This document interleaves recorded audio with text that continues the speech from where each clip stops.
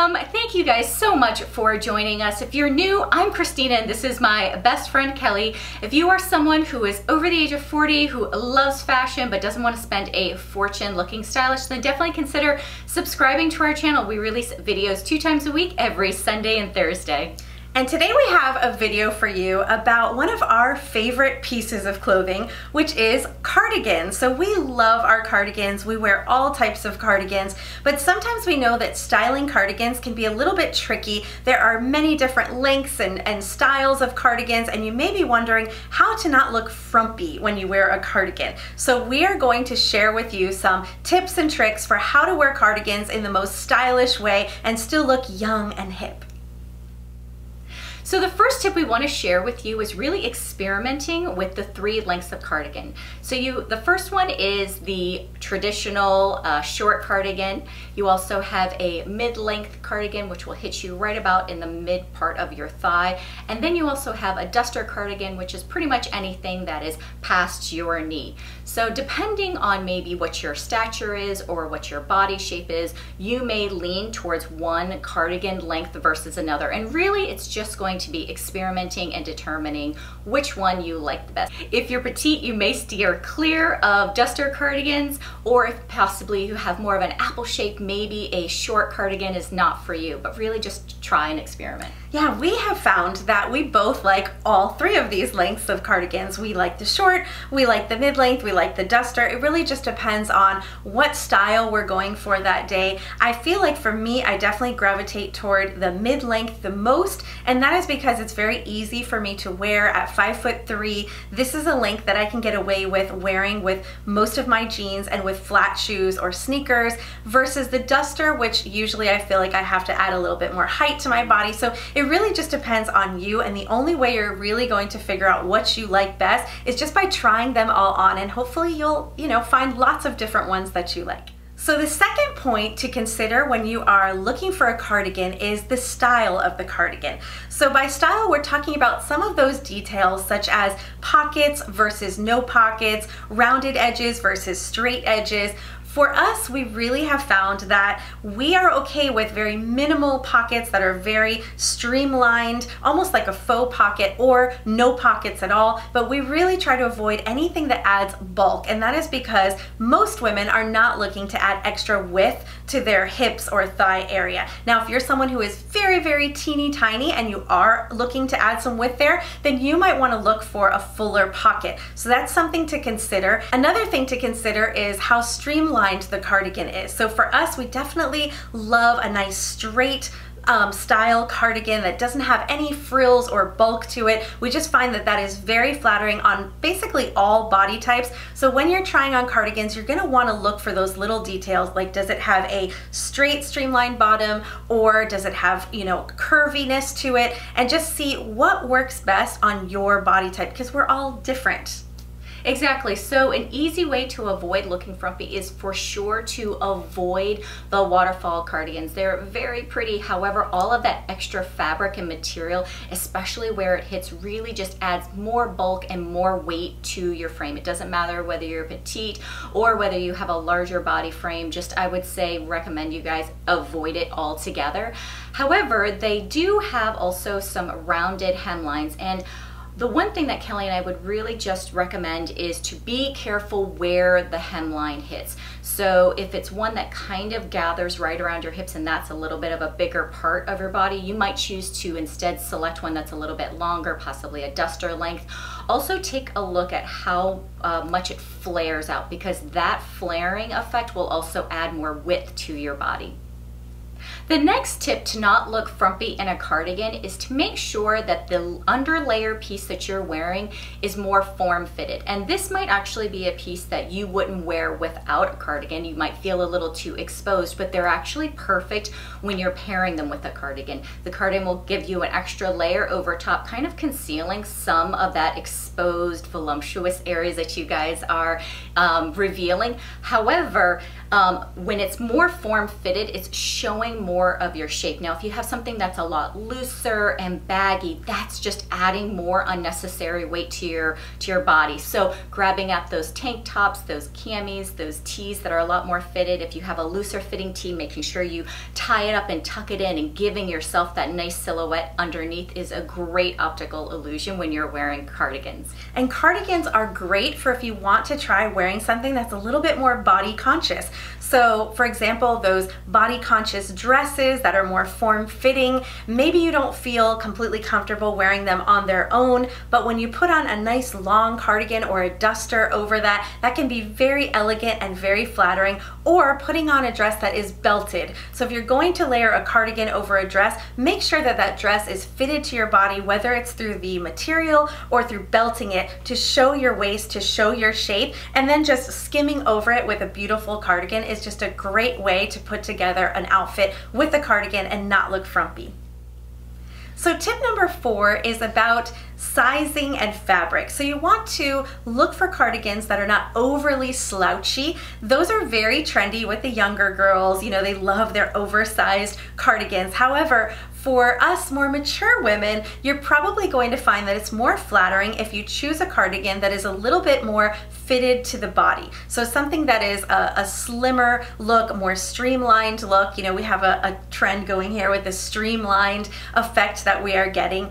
And if you are choosing something that's possibly a little bit bulkier material, you're probably going to want to size down. So I often find this for myself, especially when I'm looking at those long duster cardigans. I usually end up sizing down a size, and that helps me to get a little bit more fitted, streamlined look. Yeah, and definitely paying really close attention to the fabric. You don't want something that's chunky, that has a lot of weight, all of that extra weight. Yes, it's very comfy and cozy and you just want to curl up with it. However, it is going to add weight to your body. So be really careful. Something that is very thin, sleek, maybe has some sort of ribbing material to it really is going to be your friend if you are looking to achieve a much more slimmer, sleek look. So the next tip has everything to do with really paying attention to the arms. So you want to make sure that you have a great fit around the arms. You want to make sure that there's not too much bulk and material that's scrunching up around the arms. Also take a look when you're putting on the cardigan. Raise your arms. Make sure that there isn't a bat wing effect that's happening. When you raise your arms and you have this curved effect underneath here, obviously they can't see your true silhouette, which is just adding weight to your body. So don't just put it on, take a look at how you look from head to toe and turn around. Also raise those arms. It's super important. It's going to make a huge difference in how the cardigan fits you and looks on you. And one of the things that I've learned with cardigans and, you know, blazers and other things as well is to really look at those shoulder seams, especially if you are someone who is a little bit more broad-shouldered.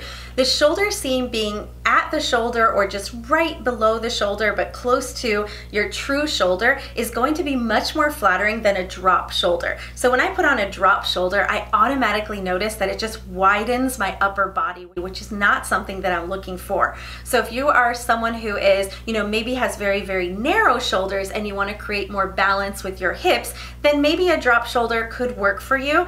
However, if you don't want to broaden your shoulders, if you don't want to look wider on top, you definitely want that shoulder seam to be right at your shoulder. So our next tip is to show some skin when you're wearing a cardigan. And what we mean by that is this area right here. So when you put on a cardigan, if you are wearing a very high round neck shirt or a turtleneck, you're gonna find that that definitely gives like a frumpier look to it. But if you wear something that is a V-neck or a scoop neck, whether it be a camisole or a t-shirt or any type of top, you're gonna really open up this top area and find it to be much more flattering and youthful. So definitely expose some skin up here when you're putting on a cardigan.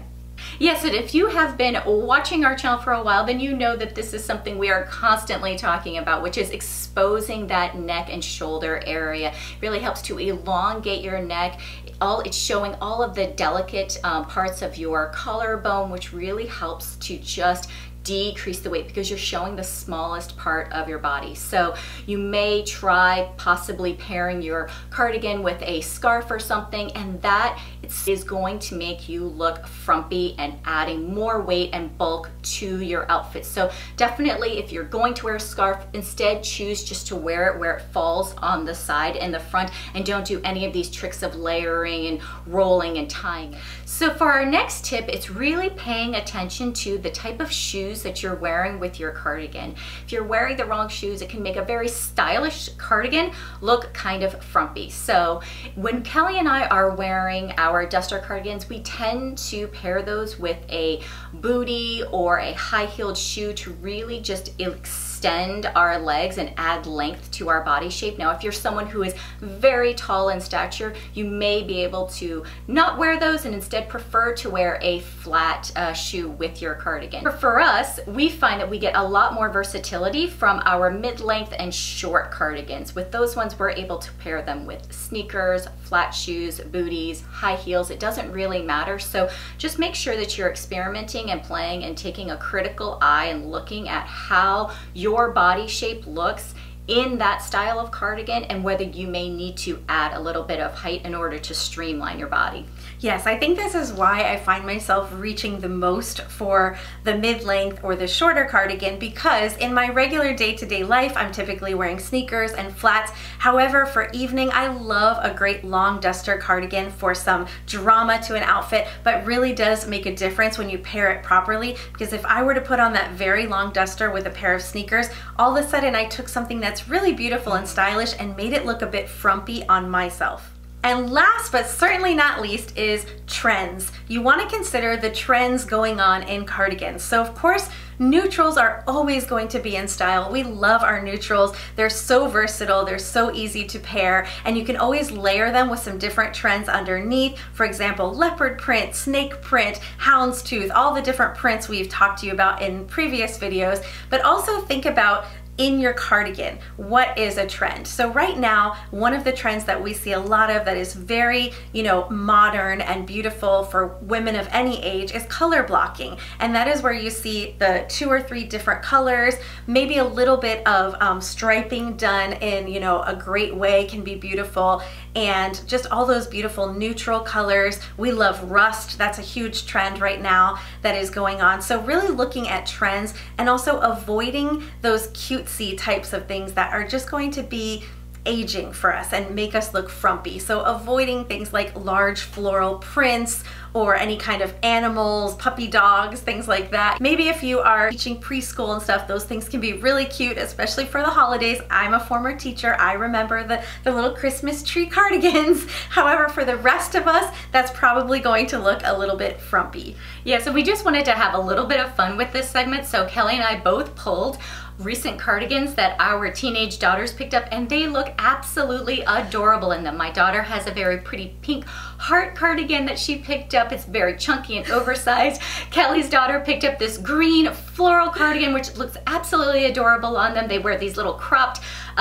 camis underneath. However, for us in our age group, these are a no-go, ladies. These large prints, these bold prints that are not with the hottest trends that we have shared with you are things that you are for sure going to want to stay away from, because they are the quickest way from A to Z to go from stylish to frumpy. Oh my goodness, it is funny. They were wondering why we were stealing their cardigans, and they look so cute when you're 15, but not so cute when you're our age. Okay, so we hope you enjoyed these tips on how to wear cardigans and not look frumpy. And please make sure, if you haven't already, hit that subscribe button. We would love to have you here. And until next time, bye!